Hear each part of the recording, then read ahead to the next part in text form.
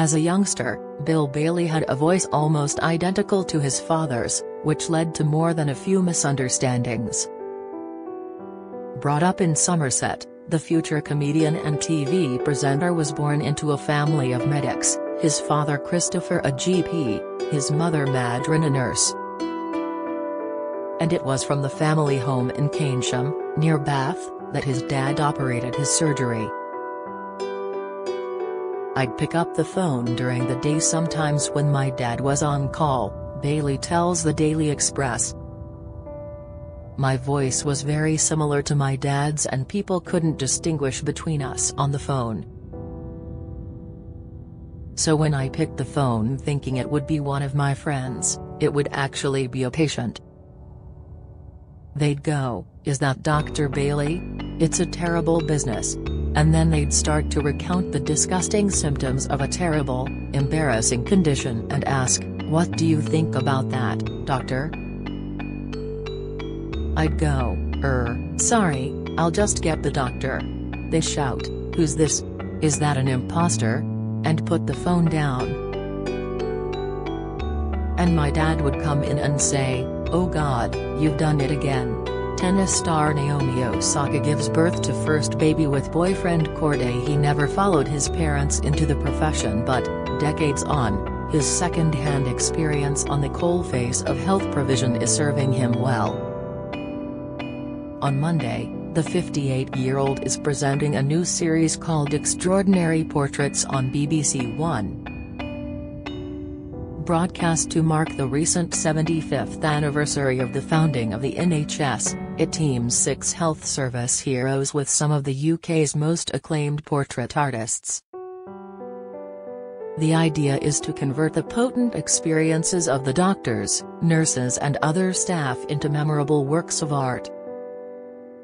In the first episode, sculptor Nick Elphick reflects the work of Martin Griffiths, a trauma surgeon at one of London's busiest hospitals.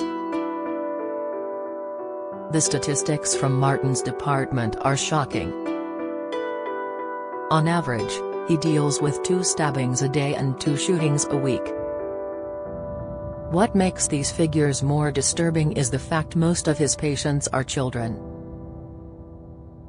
Martin admits, "That feeling of hopelessness and helplessness I got when I was just doing that drove me bonkers. I'd go home and I'd just cry because it felt so pointless." The surgeon continues, "For lots of people, this is just theoretical, just something you read in the papers, but I've seen what this stuff does to families. I've seen what it's like when you lose somebody you care about, someone you spent years bringing up. There's a hole that's never going to be filled up. I know what it feels like when you tell a mom that her boy is gone. It's something you never get away from. It doesn't need to happen in a first world country. We can do better." When Nick's sculpture of Martin is revealed to the surgeon's family and friends at the end of the first episode, everyone is highly emotional. Bill, a keen amateur artist himself, confesses he also shed a tear at that moment. He explains the health service is a subject very close to his heart, especially as his mother, who died of cancer in 2005 and father, the latter still with us at 91 years old, worked for the NHS for many years. "I could see how much of themselves they put into their work, how much energy and compassion," Bill adds. He says Nick's sculpture resonated with me on a personal level, very much so, because I remember my dad working long hours. He'd get up at all hours of the night and go out on call. Don't miss. Gemma Atkinson had to call ambulance for daughter after concerns over pregnancy. Latest, Timothée Chalamet leaves fans divided with Wonka first look. Insight, Vanessa Kirby suffers awkward dress malfunction at Mission Impossible premiere. Discover, my mum was a nurse, too. The two of them embodied that same spirit of selflessness and of duty and of care for others. Today Bill lives in West London with his wife Chris, son Dax and a menagerie of 50-odd rescue animals. But it was all very different from his upbringing in a Somerset GP practice in the 1970s. Bill recalls how many of his father's patients were farmers.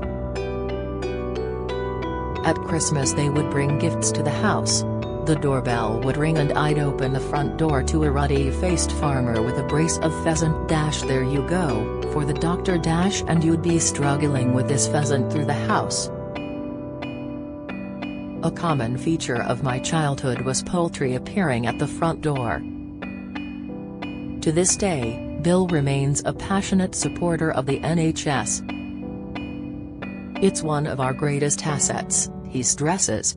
If you've ever had the misfortune to be ill in another country, you are definitely going to treasure the NHS and have a newfound appreciation for it. The comedian shudders as he recollects his experience of healthcare in the US. They have pharmacies the size of massive supermarkets, he explains. I've never known a country which is more enthralled to pharmaceutical sustenance. When I was working in New York, I was doing this show off Broadway, and I got an ear infection. So my promoter sent me to a doctor who had a practice on Broadway. Of course, he did. The receptionist there did show tunes. The doctor looked at my ear for less than 10 seconds. Then he gave me a huge box of drugs. It was not just a little blister pack of antibiotics, it was the size of a shoebox. Take 20 of them right now, he said. Then take 10 of them, 4 of them and 2 of them. And, by the way, that will be $10,000. The comedian admits thinking, what the hell is the matter with you? It's just an ear infection.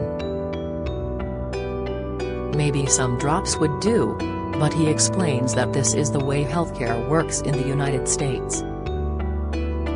People just medicate, medicate, medicate and walk around rattling like pharmacies.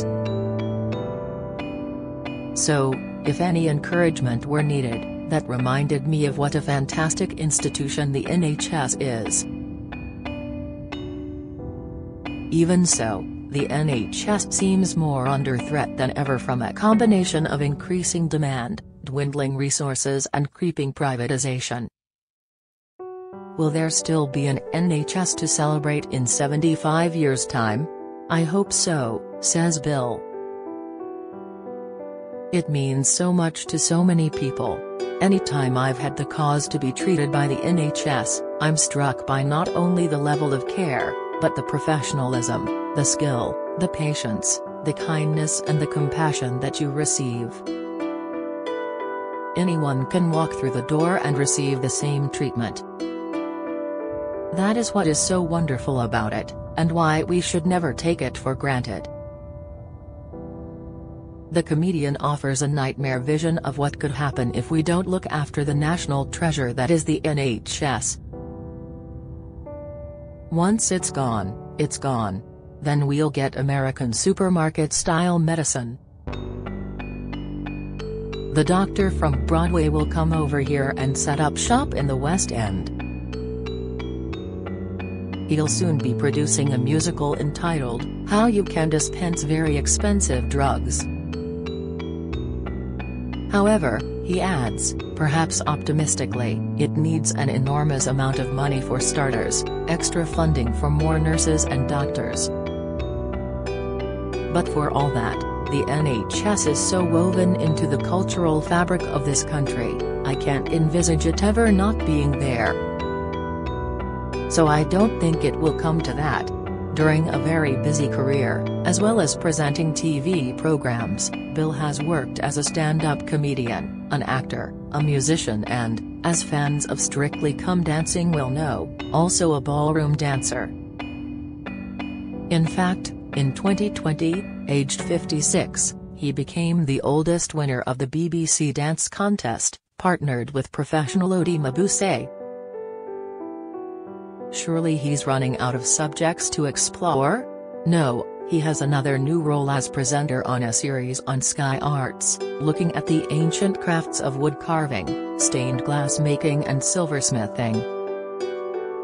Called Bill Bailey's Master Crafters, The Next Generation, it pairs 3 young students from each discipline with a master crafter, charging each team with creating an arbor bench fit for a king, which will go on display in the garden of Charles III's country home, Highgrove.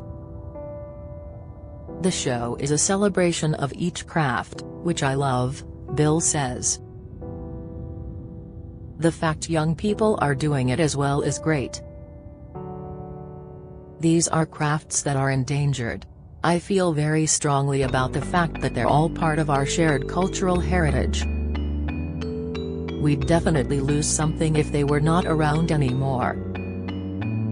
The presenter, who is just as much of a genial comic genius off-screen as on it, insists he won't be playing the role of a sadistic hatchet man judge on the Crafters program.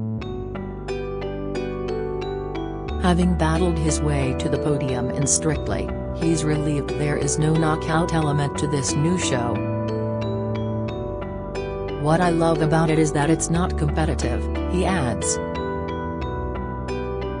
Everyone gets to stay in it. There's none of that call that a wooden bowl out.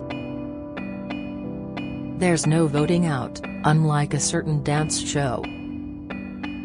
Don't get me started. There's none of that cutthroat theater of cruelty. I'm afraid your paso doble was distinctly below par. Bill Bailey's Master Crafters, The Next Generation is on Sky Arts on Thursday at 8 p.m. Extraordinary Portraits is on BBC One on Monday at 8:30 p.m.